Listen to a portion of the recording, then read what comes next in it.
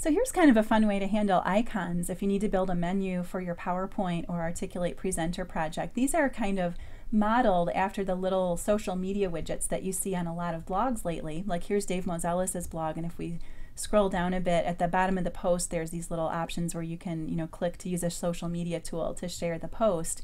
And the buttons just look kind of cool, and I thought that they would function really well as a menu too. So you can click through these and jump to a different part of the course.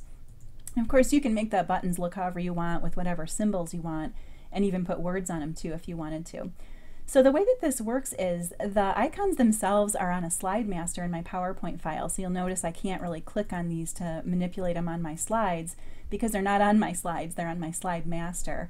And that way, if I've got lots of slides within a section, like maybe a series of slides for the scenario section, I could just use the same slide master by clicking on the slide and then choosing the right layout. These are all my masters right here. And that way I'm keeping all of those buttons in one place, and it's easier to maintain. Plus it'll really cut down on your publish time if you're publishing to Flash with Articulate Presenter. So if we go up here to the View tab and then choose Slide Master, we'll see the buttons that I created. So I started out by making them all on one slide, and then I just duplicated the slide 4 times, one for each of the buttons. And all I did was, I kept everything identical except that I changed the height of the button that was active to indicate which section the user was looking at. And we also used hyperlinks here so that the learner could click on the buttons to jump to the section that they wanted to, and we'll cover the use of hyperlinks in a different screencast.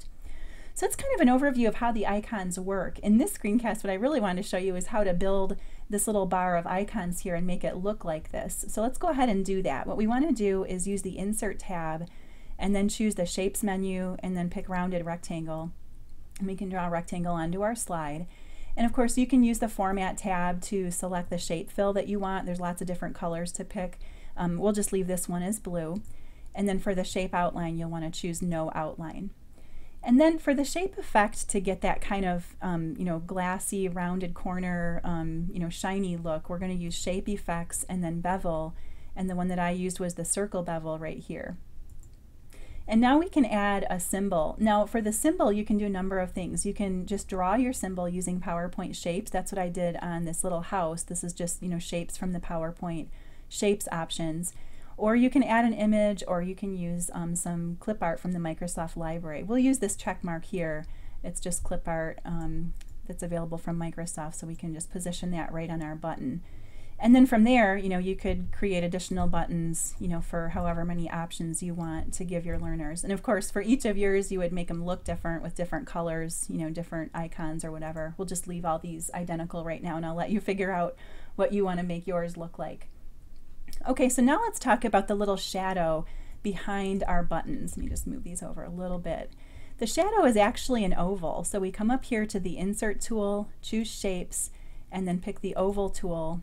And then if we draw an oval about that big, what we can do is then right-click on the oval, choose Format Shape, and we're going to give it a fill color of black and change the transparency to about 70% or so. That's pretty good.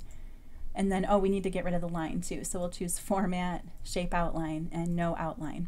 So there's our shadow, and now we just need to give it that fuzzy edge around the perimeter. And we do that with Shape Effects, Soft Edges, and then 10 points looks about right for what we're doing here. And then we can duplicate this for each of the buttons. So I'm going to hold down my Control and Shift and then just drag to make a copy of these. And then we're going to select them all and send them all to the back. So we'll choose the Format tab and then choose Send to Back. And then we can move these shadows into place behind the icons. And you can play with the position too to make it look right. And now all we need to do is add that front edge of the little slot that they're in. And we do that with a rectangle. So we'll choose Insert Shapes and then the Rectangle tool. We want to draw a rectangle kind of right about midway through. And then for this one, we're going to choose a white fill. So we'll choose white and then No Outline. And that's the look that we're looking for right there. And so now once you create your row of buttons, you can copy them to each of your master slides and then just adjust the height of each of these buttons, right, to indicate which section is currently active. And the result is going to be what we saw earlier when we look at this menu right here. You can see which one is active by which one is the tallest.